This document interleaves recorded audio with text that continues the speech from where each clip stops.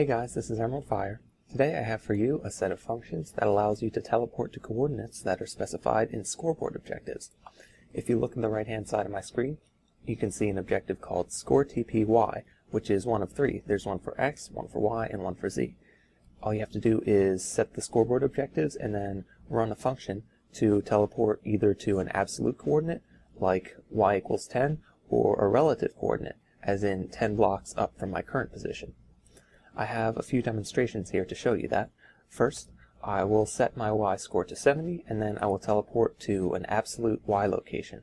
The way you specify where you want, what coordinates you want to teleport to is by calling function ScoreTP, and then say I want to do absolute Y, I'll just put Y here, and that will do it.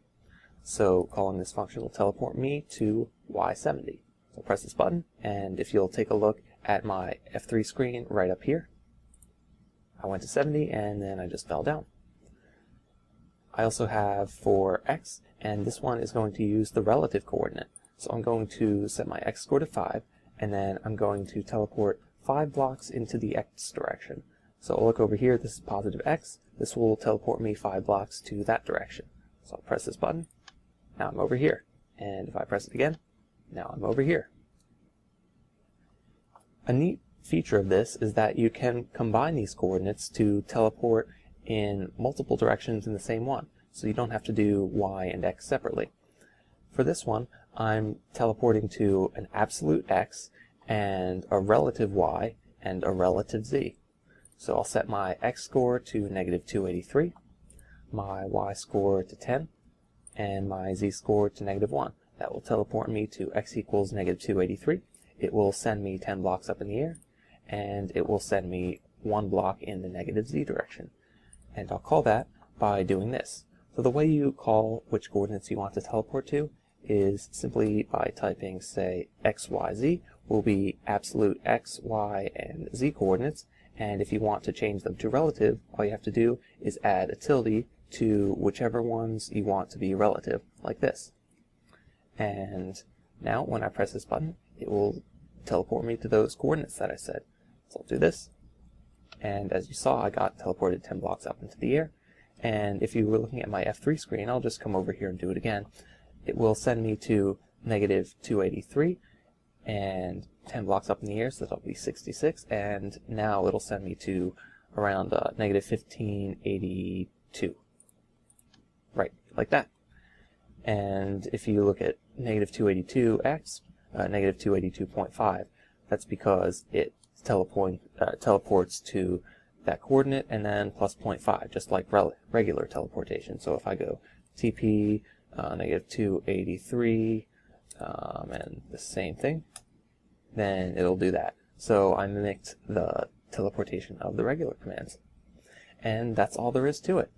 There's a couple disclaimers though. First of all, this doesn't work in unloaded chunks for non-player entities. So if I were to, let's summon an armor stand here.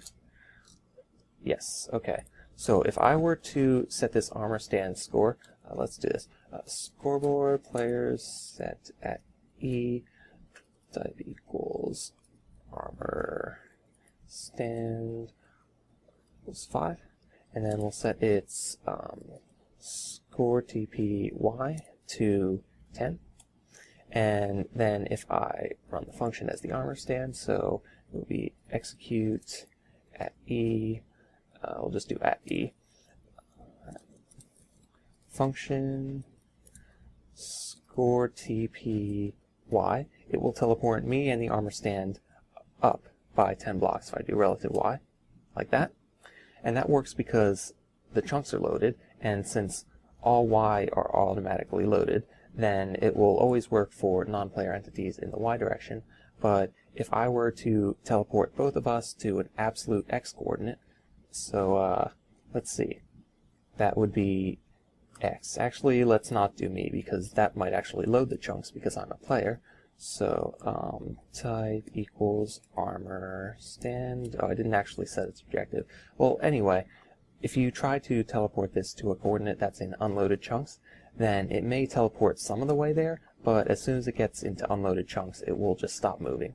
So only do x and z coordinates into chunks that you know are loaded. And that's for relative. If you're doing absolute, then just avoid doing that for non-player entities at all, because it has to teleport them first to 0, 0, and then from there it determines the absolute coordinates. So yeah, only use the absolute x and z coordinates, absolute x and z teleportation for players, and you should be fine. Right, so now that is it for this video. Thanks for watching. The download link for these functions is in the description, and I will see you all in the next one.